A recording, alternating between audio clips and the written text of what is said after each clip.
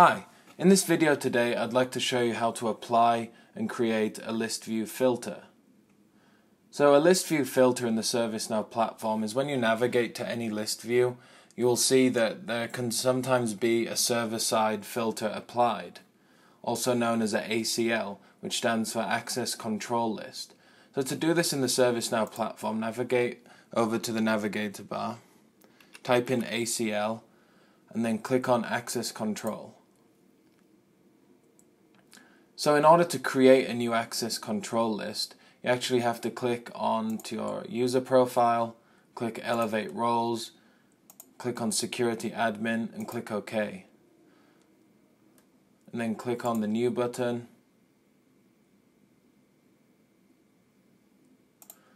So in this instance, in today's video, I'm going to show you how you can apply a list view filter to the asset management module. So what I'm trying to achieve here is I only want users to be able to see what assets are assigned to them, so then they can't see anyone else's assets. Okay, so let's go through this now. So when I go to the type, this is basically what type of ACL it is. In this instance it's a record. Then the operation, so I want to do it from a read-only perspective. So I only want the user to be able to read what assets are assigned to them. And then name, so this is the table. So I need to type in hardware and select the ALM hardware table. Okay, so then this field here is if you want to specify a certain field, but I'm specifying the whole record, so I'm going to leave this empty. So I don't want to select a role, I want this to apply for everyone that accesses the asset management module. So now I'm going to specify a condition. So I'm going to select on assign to. I'm going to select the dynamic filter. I'm going to put me. So what this means is basically if I go to the asset management module, I will only see assets that are assigned to myself, and that applies for any user.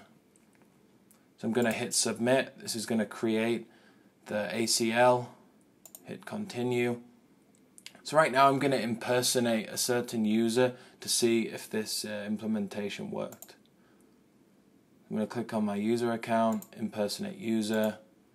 Let's click on Abel Tutor.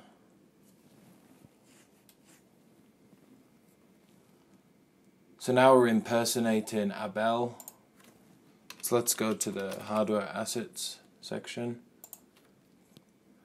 And you can see that Abel can only see the assets that are assigned to him. And you'll see there's a little note here at the bottom of the screen. Number of rows removed from this list by security constraints is 18. It's basically just telling you that certain records are not visible at this time. Okay? So that's how you create an ACL to create a list view filter. Thank you.